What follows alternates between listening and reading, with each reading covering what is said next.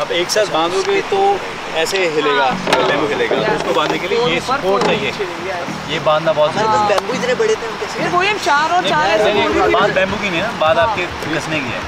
Basically जो main trick हमने miss करी कि वो सारे पैरेलली अगर बैम्बू आपको कनेक्ट करने हैं तो उनको कनेक्ट करने के लिए एक सिंगल बैम्बू परपेंडिकुलर और दोनों साइड लगा के उसके साथ टाई किया जाता है।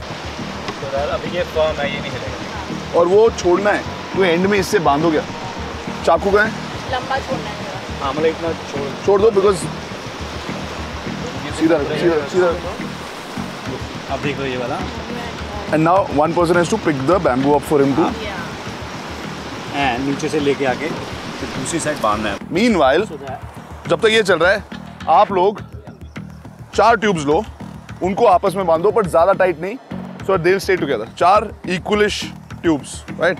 So in the end, I want if I pick one, all of them सारे उठ जाएंगे। तो आप उन दोनों को यहाँ पे बांधो, ऐसे। अगर लूज हो गया ना, खड़खड़ नहीं होना चाहिए बीच में। There should be no gap, so pull it. बस ठीक है। Now you got to place this in the middle and tie it to the raft. Yeah, perfect. Yeah. Now this tie to the raft is very important. It has to be tight. Then we will flip it, and that's how we'll go in the water. So now start tying this, all of you.